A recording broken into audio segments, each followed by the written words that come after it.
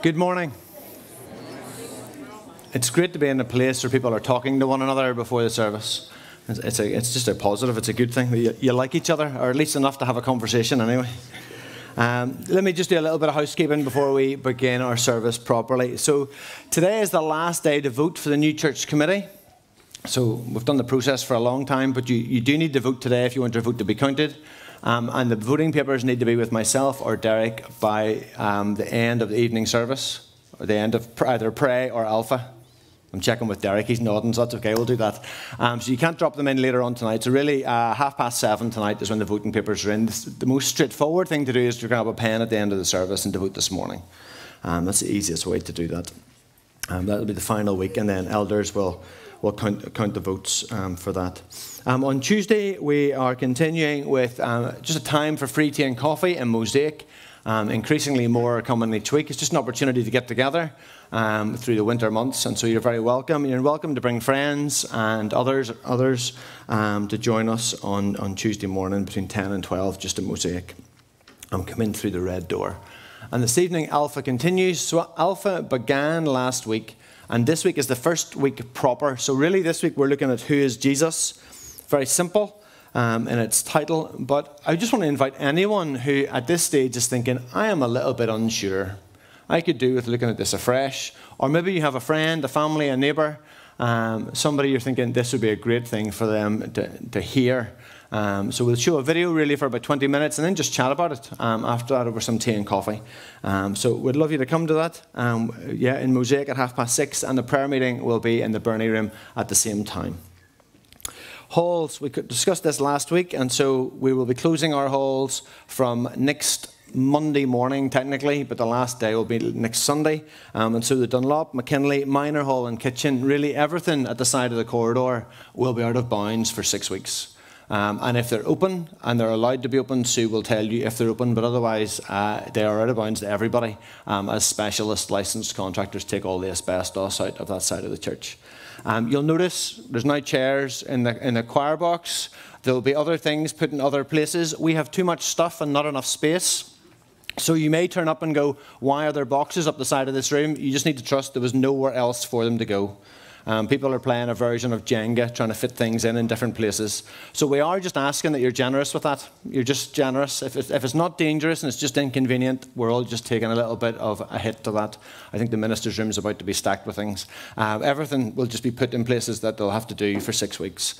So do bear that in mind. We think we've managed to get all groups in with lots of adaptations into the building in different places. But just be sensitive to that. If you arrive and there's something else already on, it's just an honest mistake. We think we've covered most things. So we're just asking for generosity around that. And in advance notice, Kirk's session has been moved to the 21st of February. Committee will only meet if necessary, so hopefully committee won't meet. And that's the plan is committee don't need to meet in February. But session will meet on the 21st. And the last is more of an awareness thing. So the church has bought an automated defibrillator. I can't say this word. I've bluffed it in every committee meeting I've been in because I can't say it. Defibrillator. I can't say it. It sounds close, doesn't it? I don't even know. So we have bought one and it'll be put up in the hall. And so this week and next week we'll announce that we now have it. But there's a short sort of 4-minute training video that we'll either show actually at the end of the service next week so you've seen it, or we'll show it in the Bernie room. We'll let you know about that, because having it and not knowing where it is or how to use it means you might as well not have it. So there's maybe 4 minutes of indulgence that will serve us all well in case we need it. Some of you humorously will remind me that Glengormley has a long history of people having cardiac moments during services. And so I'd like to avoid that. But so part of this is not to resource just that, but it's just an important part to look after people when they're here. I think those are hopefully all of the housekeeping announcements.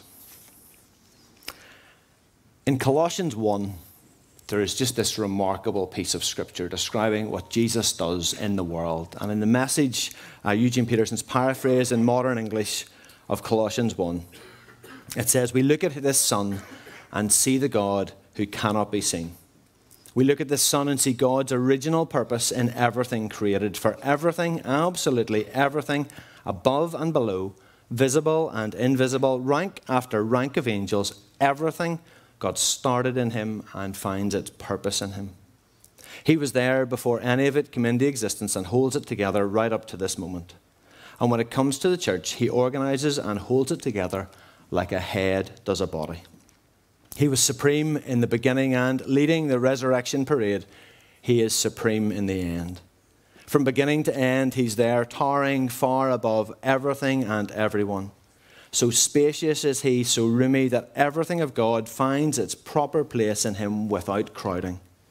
Not only that, but all the broken and dislocated pieces of the universe, people and things, animals and atoms, get properly fixed and fit together in vibrant harmonies, all because of his death, his blood that poured down from the cross.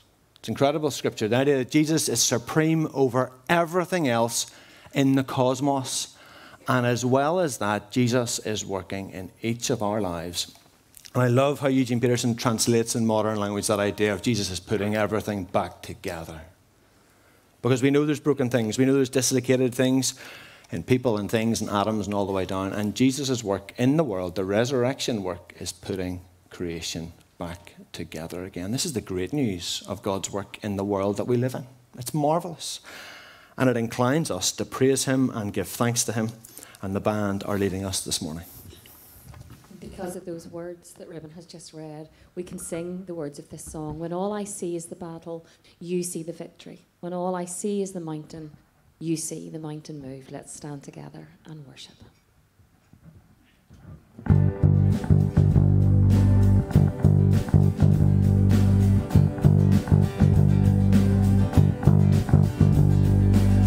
When all I see is the battle, you see my victory. When all I see is the mountain, you see a mountain move. And as I walk through the shadows, your love surrounds me.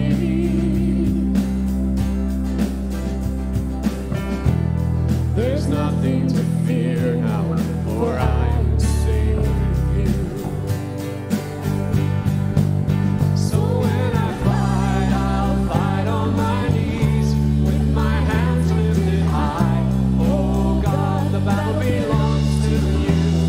Every fear I lay at your feet, I'll sing through the night. Oh God, the battle belongs to you.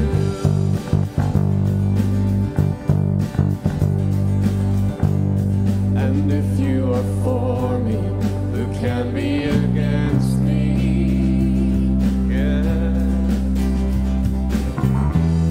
For Jesus, there's nothing impossible for you. When all I see are the ashes, you see the beauty.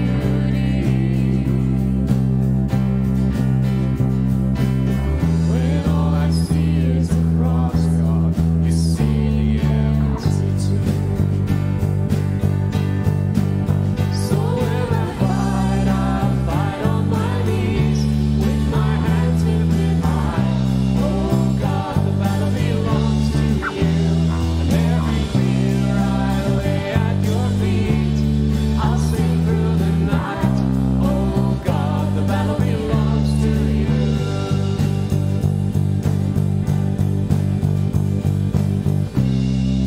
Almighty fortress, you go before us.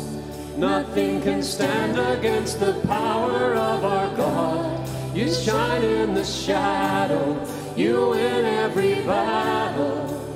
Nothing can stand against the power of our God. Almighty fortress, you go before us. Nothing can stand against the power of our God. You shine in the shadow, you win every battle.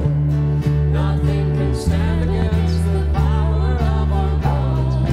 Almighty fortress, you go before us. Nothing can stand against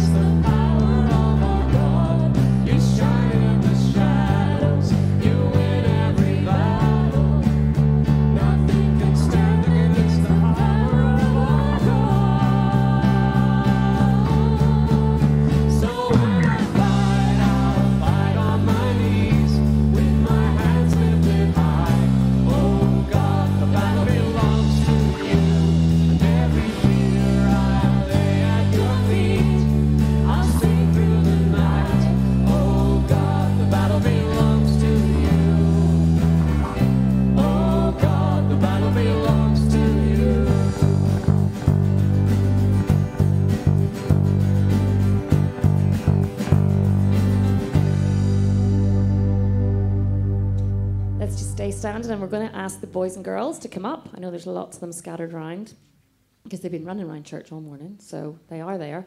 So, yep, here they come. If you want to hop on over to this mic,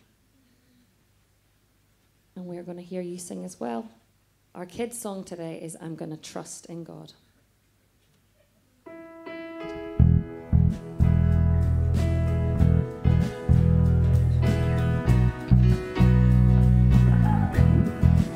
I'm gonna trust in God. I'm gonna trust in Jesus without shame and without fear. I'm gonna fix my eyes on the hope of glory, for His day is drawing near. How great is the love of God, how steady is His hand to guide me through this world. And though I am weak, in Him I stand, and you will hear me say today in faith, I'm gonna trust in God. Now when the cares of life seem overwhelming and my heart is sinking down, I'm gonna lift my hands to the one who'll help me, to the one who holds my crown. How great is the love of God, how steady is His hand to guide me through this world. And though I am weak, in Him I stand, and you'll hear me say today in faith, I'm gonna trust in God. How great is the love of God, how steady is His hand to guide me through this world. And though I am weak, in Him I stand, and you'll hear me say today in faith, I'm gonna trust in God.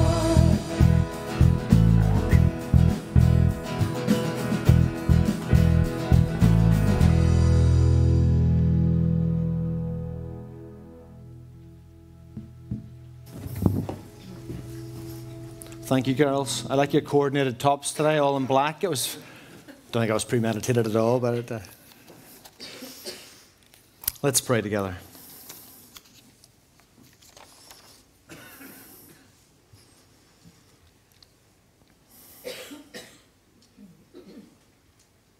Father God, we thank you for your word to us. We thank you that when we look to Jesus, we see you revealed. You have told us everything that we need to know about you through your Son, Jesus. And in Jesus, we see your original purpose in everything that you have made. We remind ourselves that everything got started in Jesus and find its purpose in Jesus. Father, we thank you as John describes it, that Jesus was with you in the very beginning and nothing was made that has been made without him. Father, we thank you that as God, you want us to know who you are. We thank you that it is Jesus who holds life together, because life feels very hard to hold together. And so we confess this morning as we remind ourselves that all of this is in your hands. And you allow some things to be in our hands, but we are in your hands. That ultimately you have all of us, loving us and caring for us and drawing us closer and closer to you. We thank you that as God, there is no other God that even compares closely to you. A God of love and intention, a God of power and of care. A God who draws us closer and closer to you because you are trustworthy. We can trust you because you're dependable, because you are pure and holy. There is nothing bad about you. You are all good. We thank you that from beginning to end, you are there, towering above everything and everyone, and that there is room for all of us in you, and that your plan for us is that we would be with you forever. As Colossians describes it, it is incredible to think that your action in the world is putting all the broken and dislocated pieces of the universe, people and things, animals and atoms, being fixed and fitted together in harmony because of Jesus. Father, we humbly ask that you would show us that in our lives today, because we know that our lives are broken and dislocated, that the lives of those we love are broken and dislocated, and that the world we live in is the same. And yet, Father, we remind ourselves of the deeper, wider, and more vibrant truth that you are at work putting everything back together as it should be. Father, help us to do that in our worship today, in our praise, in our prayers, in our hearing from your word. That as we spend time in your presence together, that we would know your presence. That we would know your presence in our head and in our hearts, and that we would yearn just for more of you in our lives.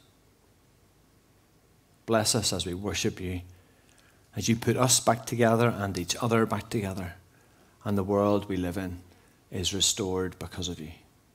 We pray all of this in Jesus' name. And the people of God said, Amen. Amen. Boys and girls, if you'd like to go to Glow.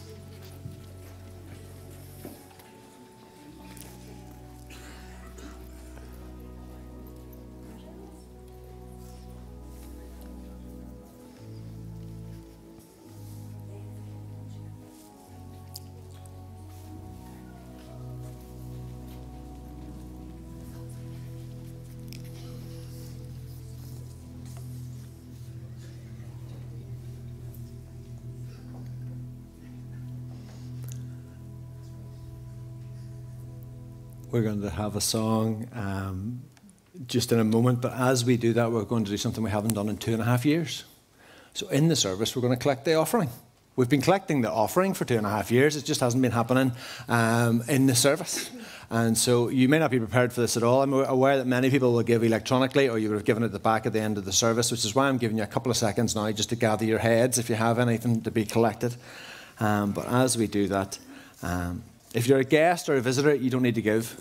This isn't like anything else. You don't need to give just because you're here. If you're a member here and you love Jesus, then we ask you to give as part of your service to Jesus. But if you're a guest or a visitor, there's no expectation of that at all.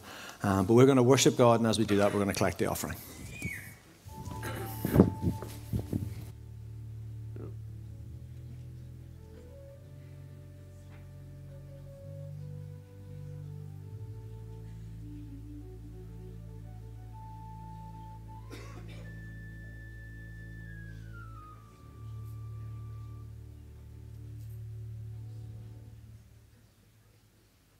So the words of this next song are taken from Psalm 121, which is true whether you read it in Hebrew or English, whether you know it from the song in the hymn book, or whether you will know it from these new words. And the psalm says this. The tune's going to play while I read, just so that you get familiar with the tune. I lift up my eyes to the hills. Where does my help come from? My help comes from the Lord, the maker of heaven and earth.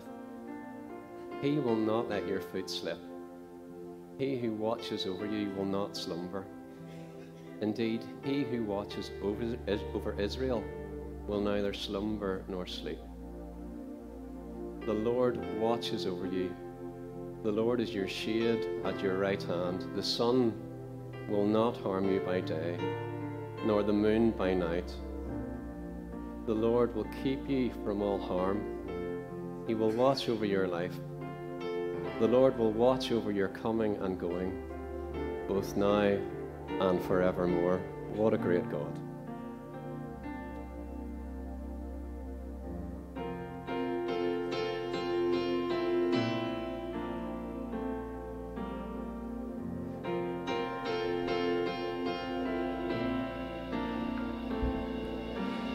Lift my eyes and see, I need not be afraid.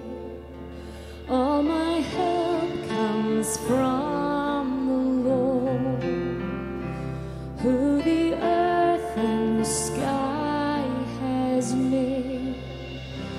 He will keep you from all evils, behind you and before.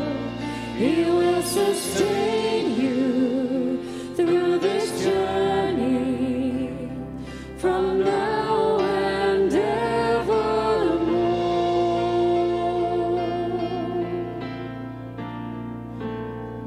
The Lord will never sleep.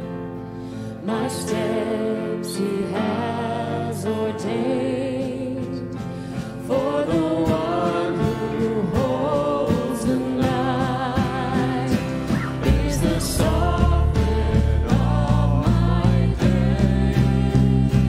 He will keep you from all evils, behind you and before.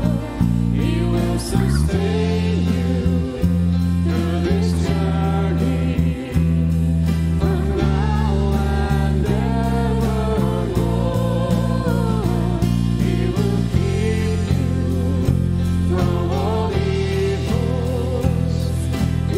He will keep you from all evils, behind you and before. He will sustain you through this journey from now and evermore.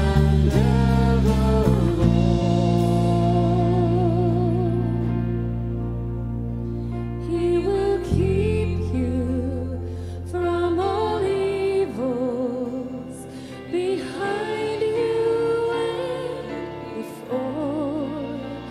He will sustain you through this journey from now and evermore.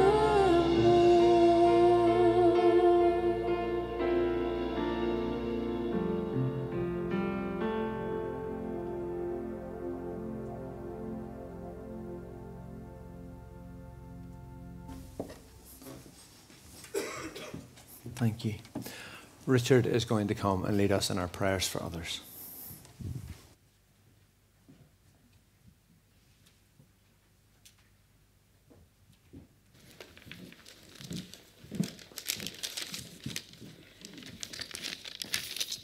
As we come to this time of prayer in our service this morning, we're going to give thanks for what God has done for us and for what He means to us. And we will also be asking for prayer for those in the persecuted church, and also for the continued conflict between Ukraine and Russia. And also then we will remember our own little province, for we still have many problems to solve there as well. So we will pray for all these things. Let's go to prayer.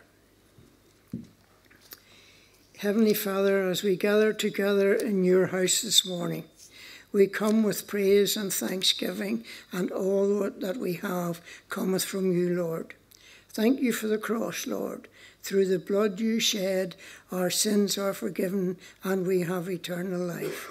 Thank you, Lord, for the privilege we have to come into your house to hear your word faithfully proclaimed.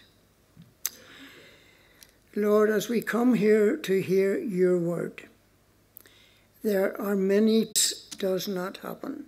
We think of the persecuted church, where your people can be beaten even to death, just because they whisper your name. Father, we pray you will be with your people in the persecuted church, and from all who would harm them, that you would guide and protect them. Lord, we would continue to pray for the people in Ukraine by a war brought about by a dictator lusting for power that is costing many lives in both nations. Lord, we pray that this could cease and leaders come together to bring peace to all in these countries. There are many countries where violence and conflict arise. We pray that this too may come to an end and folk will be able to live together in peace. Lord, we bring our own province to you. Because of the political impasse that we have, Lord, many people are suffering in health and in poverty because of the problems arising within Europe and the United Kingdom.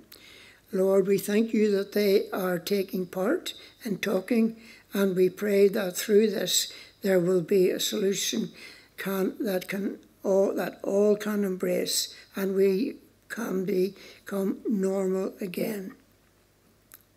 And now, to him who loves us and has freed us from our sins by his blood, and has made us to be a kingdom and priests, to serve his God and Father, to him be glory and power forever and ever. Amen.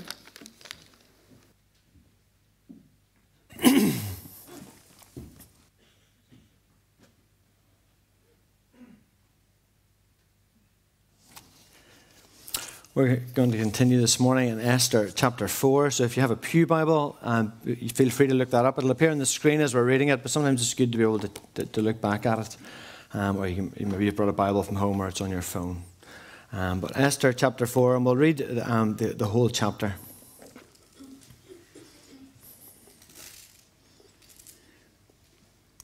When Mordecai learned of all that had been done, he tore his clothes, put on sackcloth and ashes, and went out into the city, wailing loudly and bitterly.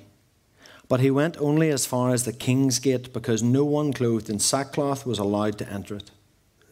In every province to which the edict and order of the king came, there was great mourning among the Jews, with fasting, weeping, and wailing. Many lay in sackcloth and ashes. When Esther's eunuchs and female attendants came and told her about Mordecai, she was in great distress. She sent clothes for him to put on instead of his sackcloth, but he would not accept them. Then Esther summoned Hathach, one of the king's eunuchs assigned to her, and ordered him to find out what was troubling Mordecai and why. So Hathach went out to Mordecai in the open square of the city in front of the king's gate. Mordecai told him everything that had happened to him, including the exact amount of money Haman had promised to pay into the royal treasury for the destruction of the Jews. He also gave him a copy of the text of the edict for their annihilation, which had been published in Susa, to show to Esther and explain it to her, and he told him to instruct her to go into the king's presence to beg for mercy and plead with him for her people. Hathach went back and reported to Esther what Mordecai had said. Then he instructed him to say to Mordecai, "All the king's officials and the people of the royal provinces know that for any man or woman who approaches the king in the inner court without being summoned, the king has but one law, that they be put to death unless the king extends the gold scepter to them and spares their lives. But 30 days have passed since I was called to go to the king." When Esther's words were reported to Mordecai, he sent back this answer: "Do not think that because you are in the king's house, you alone of all the Jews will escape. For if you remain silent at this time, relief and deliverance for the Jews will arise from another place. But you and your father's family will perish. And who knows, but you may have come to your royal position for such a time as this." Then Esther sent this reply to Mordecai: "Go, gather together all the Jews who are in Susa and fast for me. Do not eat or drink for 3 days, night or day. I and my attendants will fast as you do.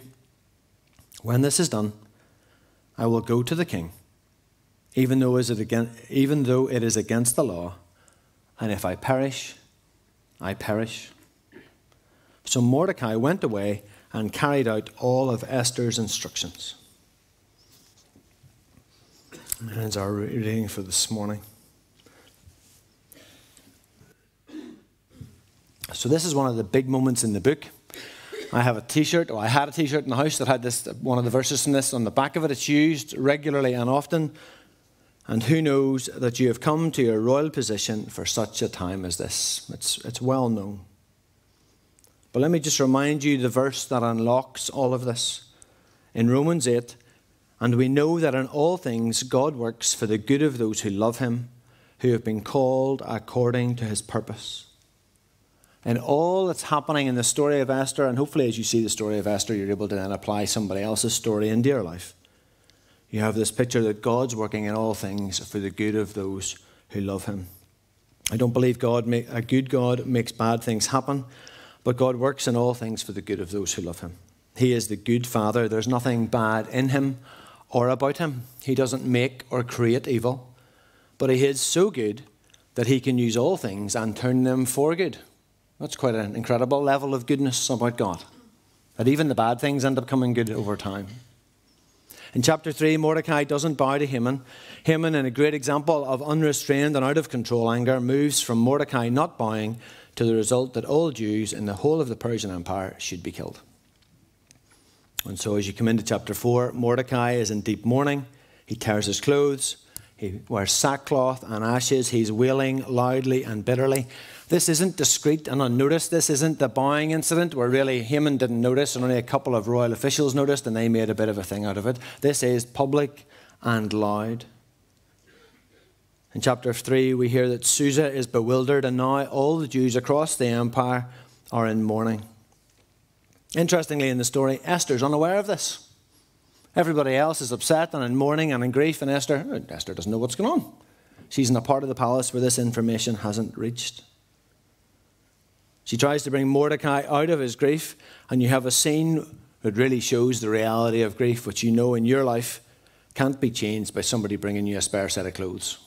It's like Mordecai's upset. Oh, here's a new jumper. You'll be fine. That's not how grief works. So Mordecai shares all the details with Esther's eunuch. It's not gossip. He tells the detailed truth. He puts it all there. And he instructs Esther to go to the king to beg for mercy. And at this point, compared to earlier in this story, she's unable to go to the king, possibly due to the king's fickleness. A major point of King Xerxes' life might be that after a month he's already forgotten about his new queen. It's like he doesn't call for her. There's no day-to-day rhythm of their marriage being together as she is queen now.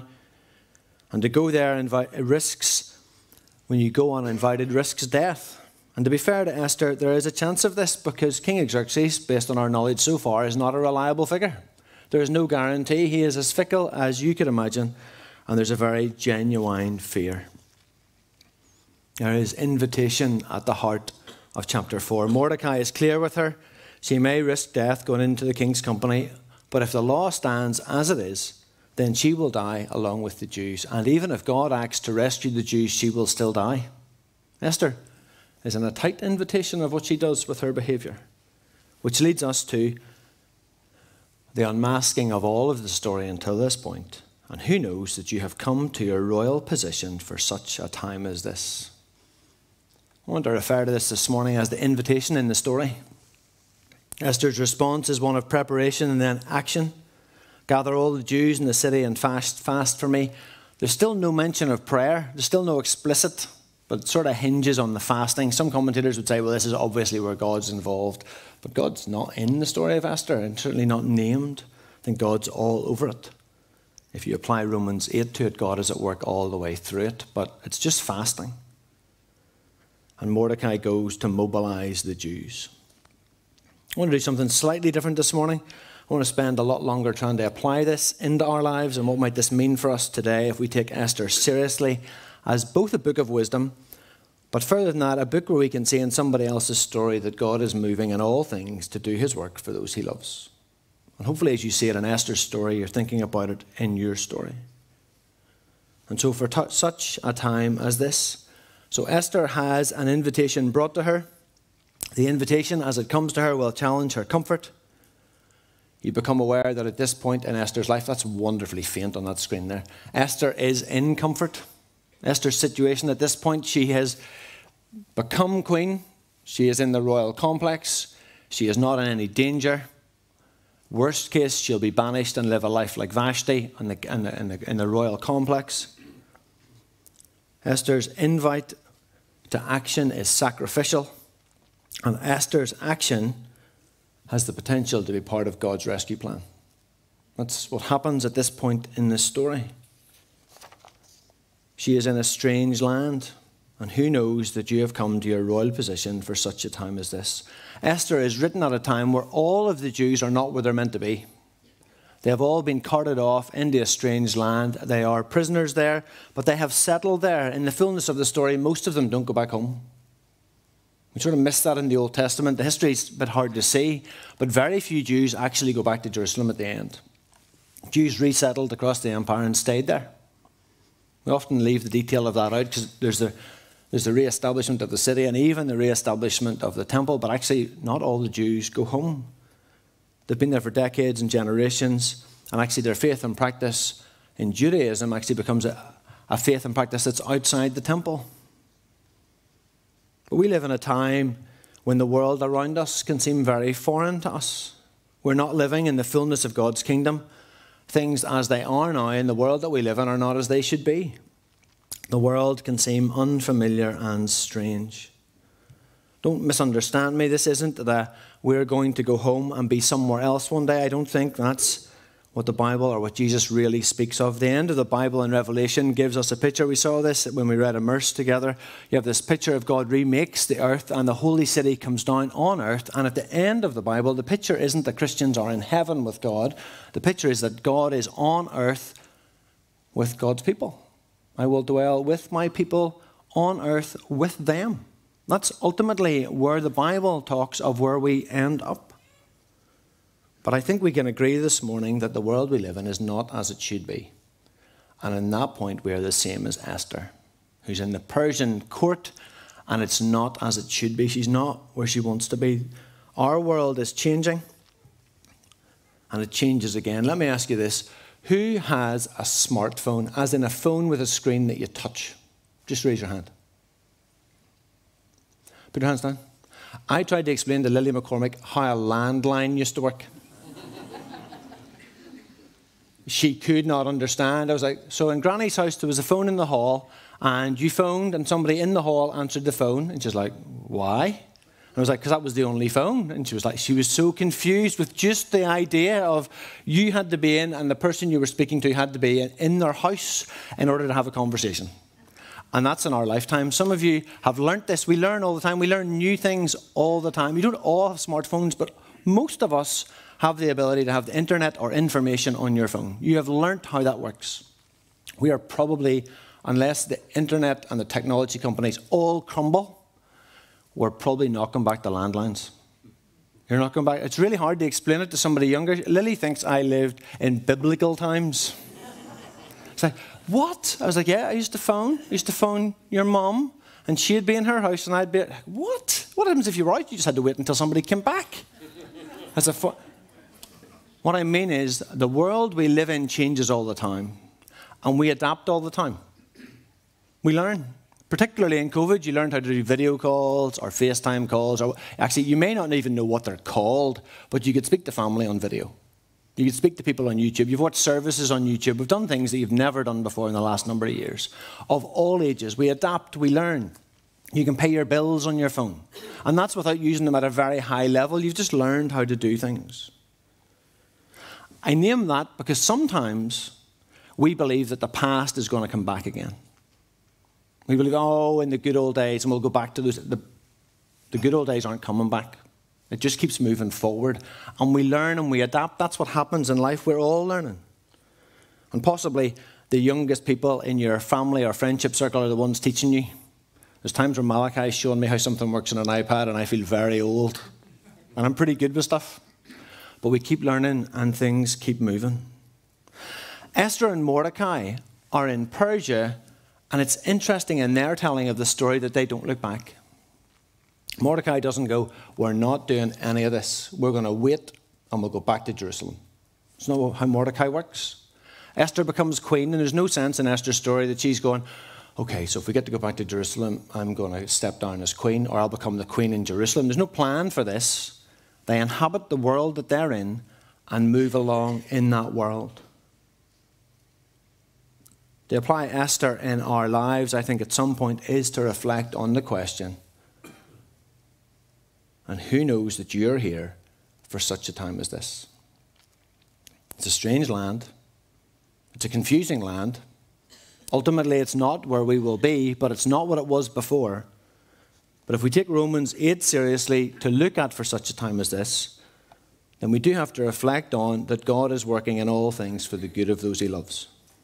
That every part of our lives has the potential to be something that God is using for our good and for the good of others. And then we see that working out when we apply what Mordecai says. So in your life, possibly you are where you are for such a time as this. That's what's happening in each of our lives. That is the invitation, I think, if we apply Esther 4. There's an invitation brought to us in the circumstances that you're in.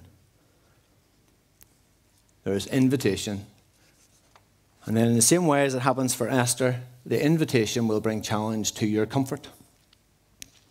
And then hopefully, the next line, the blanks are for you to fill your own name in. So I would say Reuben has an invitation. The invitation will bring challenge to my comfort. Reuben is in comfort. Don't like that bit. You can tell that's going to change. Reuben's action is sacrificial. And Reuben's action is part of God's salvation rescue plan. If you're to inhabit the story of Esther and apply it to ourselves, at some point those are the questions you need to think about in your life. Because God has placed you in the world in this season. I think it's interesting that in 2023, in February, we're all in church together at this time. And some of you are really young, and some of you are not so young. And we're all here at this time. And if God is God, and God knows what he's doing, he has brought us here for this time. And some of us are young, and some of us are older, and some of us are in seasons of delight and joy, and some of you, your hearts are breaking. And for such a time as this, in God's plan, not my plan or your plan, in God's plan, this is where we are. You're not in the south coast of France. Sorry. This is where we are. And the invitation is to each of us. And that invitation will bring challenge to our comfort. The challenge of, you are where you are for such a time as this. And then, often it is true that we're in comfort. We're in a situation where, in order to take action that will take us out of comfort, and that will be sacrificial. And that action, if we believe Esther's story and believe Romans, is the actions that we take in our lives are significant and important, and God will use them to do his work in the world. What if God has placed you where you are so he can do good things through you and for others, and good things for you? If the family you have, which may not be the one you want, is the one that he placed you in. If your home location, where your house is, we're having this conversation about our street. So God's put us in 47 Dalewood for such a time as this. What does that mean for our neighbours? What does it mean for your neighbours? That where you live, if God is involved in the world that we live in, then at some point, if we're applying Esther 4, we have to go, and I know you're thinking, you haven't met my neighbours. I know that. For such a time as this. This is where we are. This is the place where we are. What if in your job you're in that place, in that role at this time for such a time as this? If we use Esther and Mordecai's example as a way to see our own story, because sometimes you can see the truth more easily in others. So you could see it in somebody else's story. You could say, possibly if it's somebody you know well, oh, I know what they should be doing for God right now. Well, don't get ahead of yourself. Just apply it to yourself just now. And think, where has God placed me now in this season? And possibly in Colossians 1 of Jesus putting everything back together again. And Romans 8 where God uses all things for good. Possibly in this season of life, there's things for you to be doing for God's kingdom. As followers of Jesus, people who have realized his love for us and responded in turn to Jesus out of his love for us by loving him, God takes your life and my life really seriously. Because he gave us life and allows us to be part of his work in the world. I think it's a really bad plan, to be honest, that God chooses to use human beings to do his work. Because I think I'm inherently unreliable. Some of you have asked me to do things a couple of weeks ago and I still haven't done them.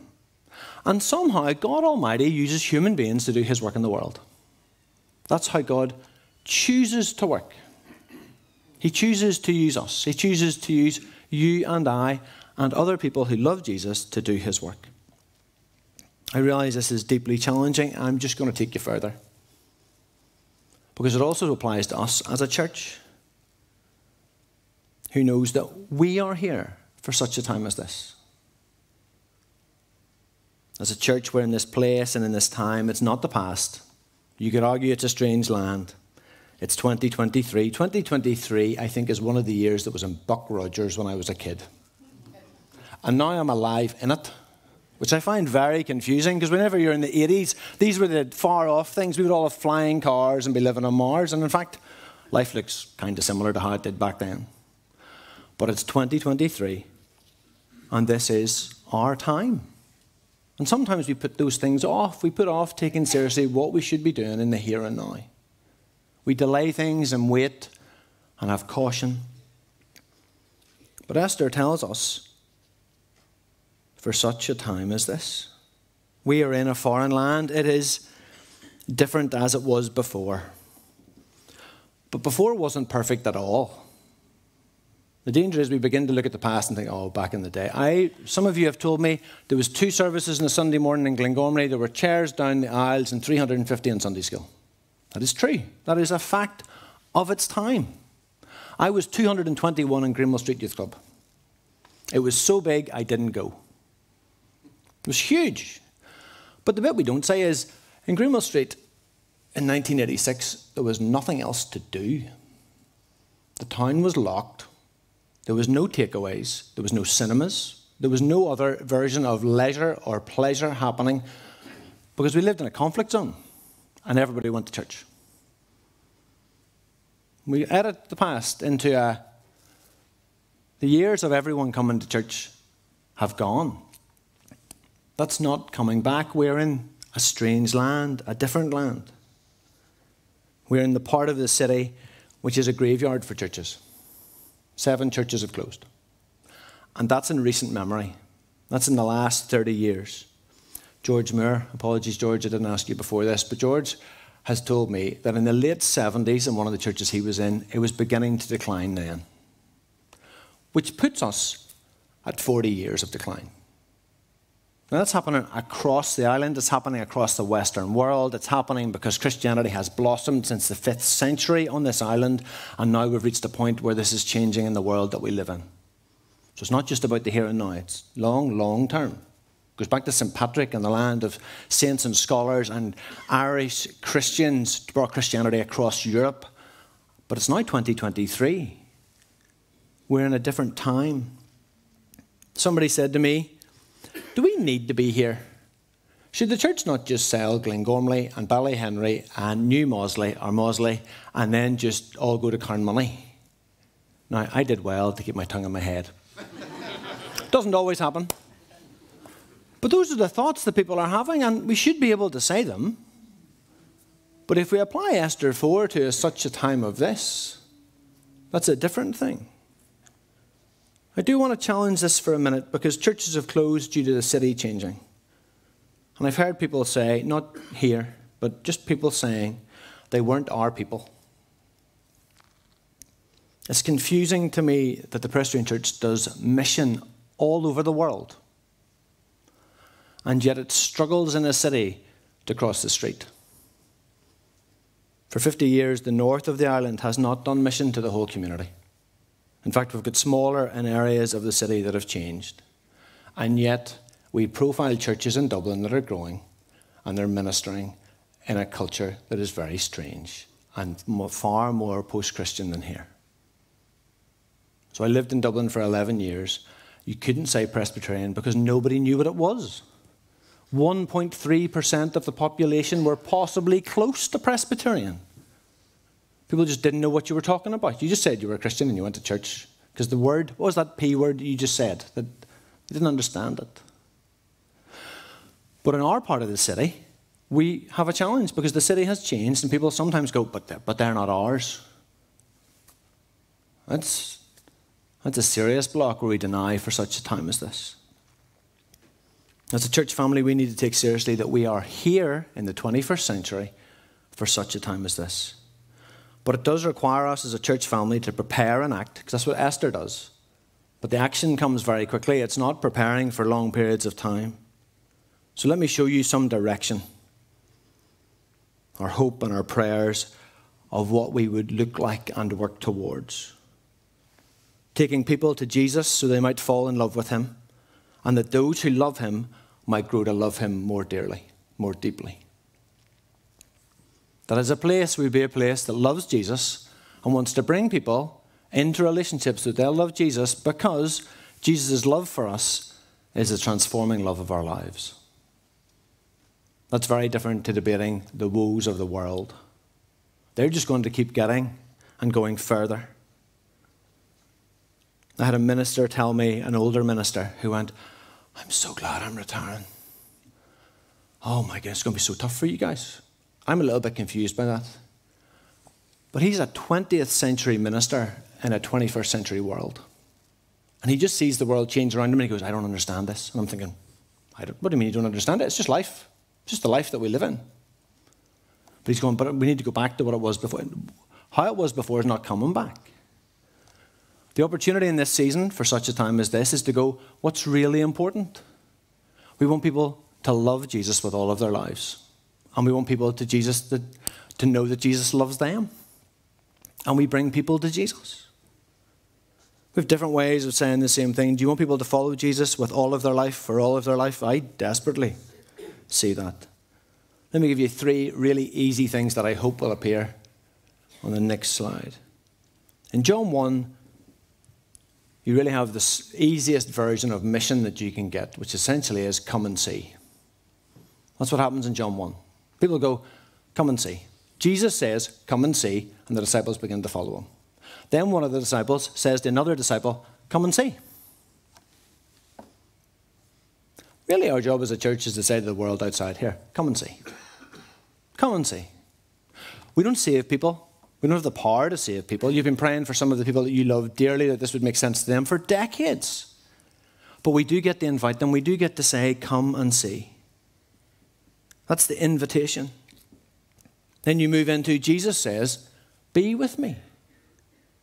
It's the great claim of Christ.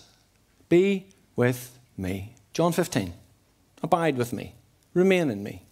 Be with me. Be branches on the vine, and his lifeblood moves through us. It's the incredible good news of Christianity. Jesus says, just be with me. And at that point, we need to reflect on our church life and go, are we given opportunities for people to experience the presence of God? Is that what happens in our worship when you're here together? Is that the weight that we feel? And the addictive, I want to be here. I want to be in God's presence. I want to be with God's people gathering in worship and in prayer together because I want to be with Jesus. And then when you spend time in his presence, you become like who you spend time with. Which you see on the street when you see a bunch of teenage boys and they're all being silly because they become what they're like with. Become who they're with. But in Christianity, you spend time with Jesus and you begin to look like Jesus. Become like me, is what Jesus says. When you realize that he loves you and he's done everything, he's died for you, he's brought you into his family, he has forgiven all of your sin, you want to be with him. Why would you not want to be with him? But when you're with him, you become like him. It's what happens when he is Lord of our lives. That's the invitation that comes. I name it as invitation because actually you're free to do it or not to do it. That's how this works. It's very similar to Esther. Mordecai goes, talk to the king, don't talk to the king. He's really quite Jewish in his approach. If Esther had extra bits in, it would have a shrug. The saving of the people depends on this. The genocide of the Jews across the Persian kingdom, and Mordecai's like, talk to him, don't talk to him. God will do his work. You can do this, you might die. You're probably going to die anyway. God's going to do what God's going to do. The invitation is there. I think if we are to apply this and take this seriously and not to get around it, is to go for such a time as this. As individuals where we've been placed, as a church where we are. If you aren't a follower of Jesus this morning, I I want to be clear with you. This is the agenda I have. I want you to see Jesus as clearly as I can make him. You'd be surprised sometimes how hard I have to work at that. I just don't want to get in the way. I just want you to see Jesus, because Jesus is the best person that you can ever see and the one person that you could devote your life to. And he won't let you down. But it's the same as a church family. This is what is important. When we gather, do we experience the presence of God? And when we spend time in God's presence, do we become like him? Yes, we do. And then we invite people to come and see. Give me 2 fingers. Just put your 2 fingers up. Okay? If you're a follower of Jesus, I want you to do this. Do you feel your heart beating? Yeah, go on, you're okay. If you're a follower of Jesus, do you feel your heart beating? You're commissioned as a worker in God's kingdom. You're alive. It can't depend on me.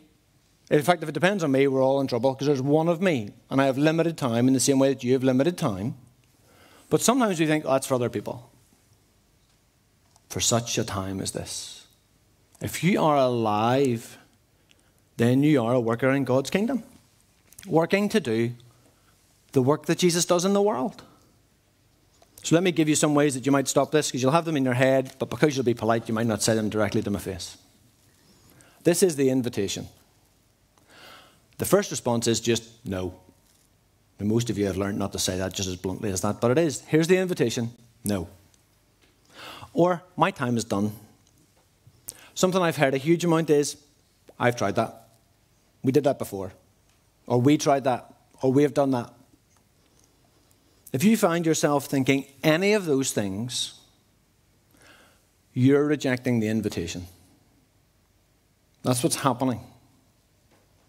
So at times, whenever, for such a time as this, that you're called to be in a place, so you're at work tomorrow and you go, oh, maybe I could. And you go, no. Or, I spoke to them before. Or, anything comes in your head, you have to go, I'm rejecting the invitation. The invitation is to step into this for this time.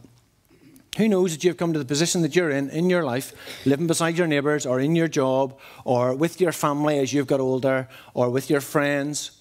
Who knows that for such a time as this, that you're the person who's there. Not the person beside you, not the person behind you, you're there. I'm not there tomorrow morning. You're not where I am tomorrow morning, or on Tuesday morning, or this week. You're there. Who knows for such a time as this? That's why God put you there. But for us as a church, we are here. And we are here for such a time as this. You were here Monday night for the child protection training, and the lady at the front stood up, and she was beginning, and she goes to Newington, and she said, there's 15 people in my church, and there's 4 in the GB. I thought, there it is. Some of you are here today, and you were in Dunlop. Dunlop no longer exists. 7 churches have closed in the presbytery. It is coming to the Western world as secularism and demographics happen. That is happening across the board. It's not just Presbyterianism. But we are here for such a time as this. This is the time. It is not the past. And in good news, it's not what's coming in 50 years' time. So the only good news about the world is it's only going to get more crazy. Which is what I tell my colleagues when they get panicked about the state of the world today. I went, oh, could you imagine 20 years' time? You think identity is complex now? Can you imagine what it's going to look like in another 20 years for your grandchildren or your great-grandchildren? How complex the world will be? How crazy Christians will sound when they say they worship Jesus in 50 years' time? People go, that we'll probably all have our own gods on our headsets. Who knows what the big tech giants will make for us? This is the time. Be glad that it's not the time ahead. It's only going to get more complex, and God will bring people to that point and use them to do his work in the world in that time. My job here is to teach the Bible and invite you to come and see. That's what happens. Come and see Jesus and apply Esther 4 in your life. It's then to invite you to be in his presence. It's incredibly important that we're at worship. It's incredibly important that we're praying together, but as we pray, we're praying in his presence. We're praying for God's Spirit to move on us and on us as a church. Because if people outside of church are to come to faith in church, it will require more prayer than we've ever prayed before. Because God comes when he's wanted. And we're asking God to move. Because when I think of the people in my life who don't yet know Jesus, it will take God to move for them to come here, for this to make sense in their world. That will require us humbling ourselves to do that. I would love us to develop prayer ministry so people can receive prayer after church, but I would love us to develop an ongoing living prayer ministry across us as a church. And often that's not what happens when we pray. But when you read Acts, people wanted to be in the room because the Holy Spirit moved in the room and they wanted to be in the presence of God. If that's something you're interested in, I'd love you to chat to me. If you're going, I want to be involved in prayer ministry where we're seeking after the Holy Spirit. We have no time to be hanging around. There's no time for delay. We need to develop a really good children's ministry and youth ministry. So we have about 10 young people connected to us. And they're connected to us because they're not here. They're here at bits and pieces. And it grieves their parents and it grieves other people in the church. We need people who are committed to our young people long term and going, we're going to do this. If that's something you're interested in, speak to me after the service. I'm going to bring things to you and I'm going to invite you to do things because that's my job to do this. And I'm going to use the shorthand of saying for such a time as this. And you can say no. You can say you don't want to. That's fine. We have youth leaders at the minute who are doing stuff and they're going, we don't really want to do this, but they see the need for it. But the hope is that as you spend time in the Holy Spirit, you're going, oh no, I want to do this. I desperately want to do this. We want to see this happening in this place. We are in a part of the city with 12 schools near us. 12. I Googled it yesterday because I kept thinking them up and getting confused. 12 schools in the neighbourhood. The kids aren't in church. They're not here. If we had 1 or 2% of school children coming here, we would need to build. We'd probably need to take over Tim Hortons and all the houses to this side to build something. There are thousands of kids around us, thousands of young families around us. Come and see. I've been with you for 2 3/4 years, which on one level is nothing, and on one level, through COVID, it feels like I've been here about 15. I have 2 answers to that. I can't remember anything pre-COVID. Maybe you can, I can't. It all feels like a blur, my life before COVID. So it feels really short and it feels really long. But this is the clear direction of my calling with you. I'm hoping it's also your calling.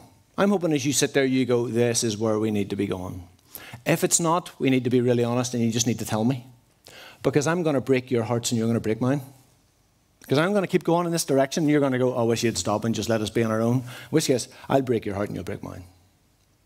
That's not trying to be rude or controversial, but it is saying this is the weight of what God has brought to us for such a time as this. And we prepare and then we take action. That's what happens in Esther. This is the great invitation of life with Jesus. In Esther, there's this moment of risk because love involves risk. She gets the people to fast, probably to fast and pray, to prepare and then act. Because love involves sacrifice. And you know that. Because the people you love, you sacrifice for them. You give them time. You invest in relationship. That's what happens when you have love. And if we love Jesus, then we sacrifice with our lives. We sacrifice with our time, our treasure, and our talents in order to do the work that he has called us to. But we do that because the one who loves us did that for us. So when I speak of sacrifice, and we all have a bit where you go, oh, I don't really. Put your hand up if you want sacrifice. Nobody's putting their hand up because you want sacrifice. But that's why we spend time in his presence, because we spend time in his presence and we are reminded that he is the sacrifice. That Christ gave everything for us. His time. He left heaven and walked around for 30 years. That's a whole different level of constriction and sacrifice in his physicality. His talent, he gave his entire being for us. And the treasure, he is the treasure. He gave everything for us. And as a response to that, then we take seriously for such a time as this. Let's pray together.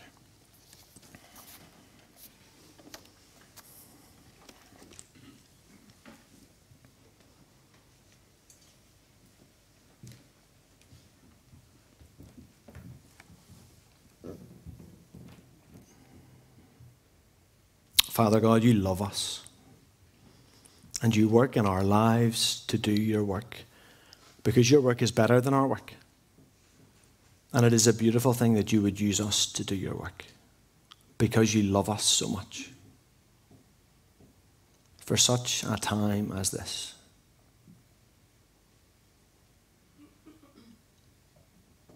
Father, if you're moving in our heads and in our hearts and in our lives, Father, we humbly pray that we would see you clearly and that you would use us to do your work, both in our individual lives where you've placed us to be later today and this week, but where you've placed us to be as a church family.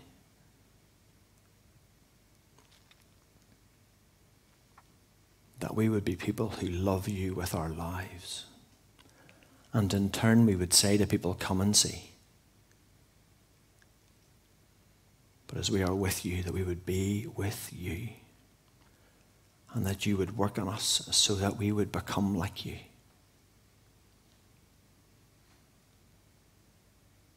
Come, Holy Spirit, come. Amen. Oh.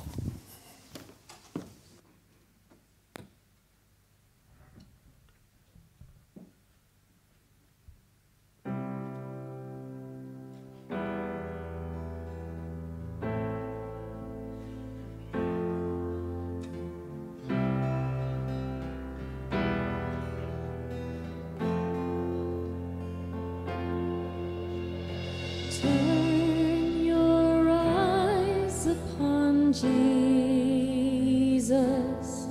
Look full in his wonderful face, and the things of earth will grow strangely dim in the light of his glory and grace.